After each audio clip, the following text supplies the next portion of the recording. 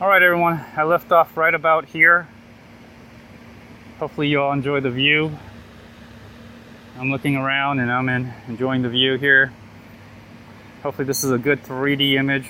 I'm not sure if it will be, but I'm hoping it will. So anyways, there you go. Now let me get out of here.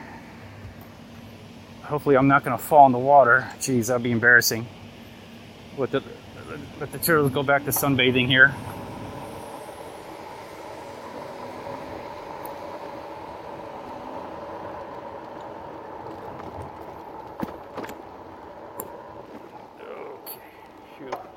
Alright, let me get back to riding the bike.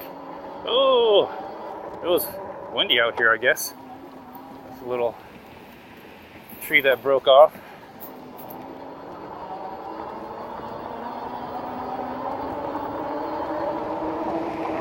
There's another area I want to stop by. Those little brass statue deers. Let's see how they look in 3D.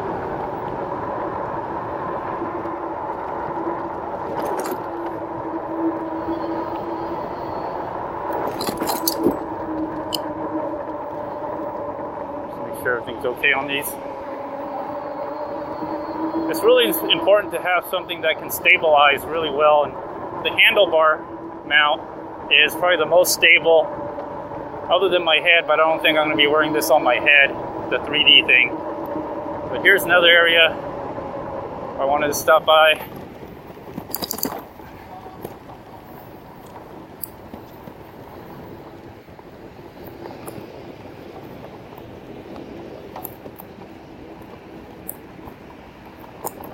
Here's this bronze statue of the deers. All right, okay. I'm gonna try to stop right about right here. I don't have a lens to look at. I'm just looking right between here and just assuming that this is gonna be in the middle. But you have some nice waterfalls in the background. It may be too small to see. A lot of sky. Again, deer.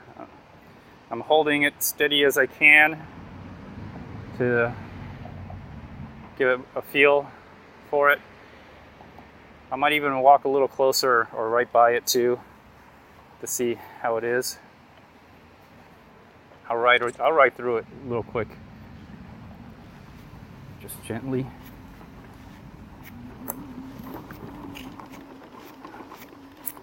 There you go. That's all I can do. Okay, come on. Ugh. I'm on pedal assist 2. Ugh. There we go. Put me back on pedal assist 5. Get me going again.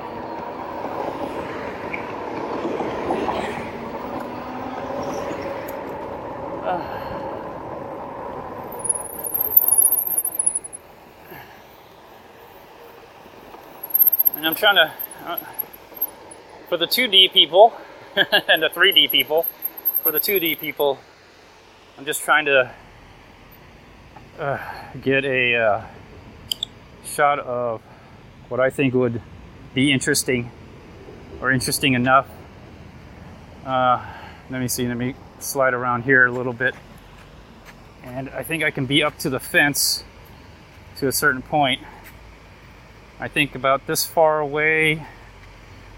The fence kind of comes out, then you should be able to see the waterfall. You should definitely be able to see the bag. Again, I'm doing this in 2D and 3D simultaneously. If they both come out good, I'll post them both up. But I think this may make an interesting,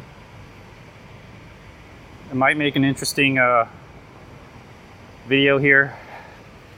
And really what all you need to do in a 3D video is just have 2 cameras.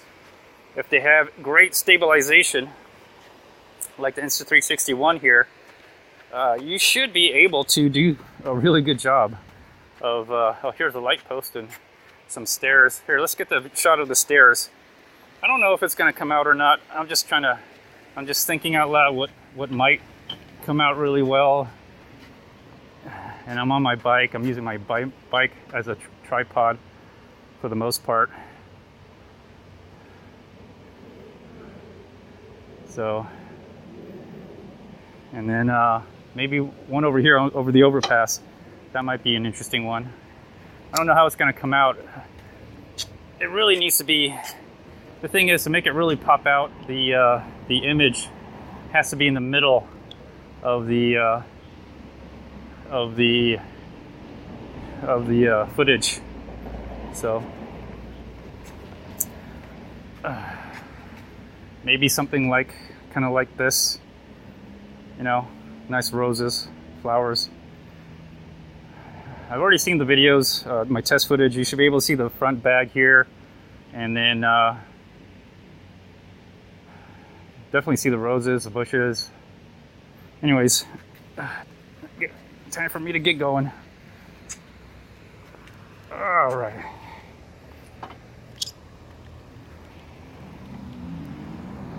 So I already had in mind kind of to take this route for that reason. For this reason right here, to do this.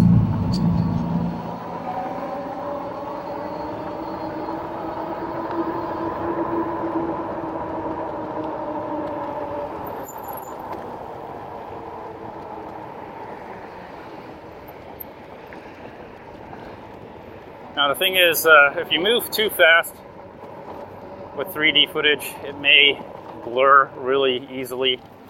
I gotta match up the two videos together, sync the sound, sync the images too. That's the more important thing to make it an effective 3D video. I already see some ducks flying out here. I saw something in the water, probably turtle. I'm just throttling it here. I might do some pedaling. I'm on pedal assist 5, so there's a little gray egret over there. Just kicking it over on the fence over there. Nice.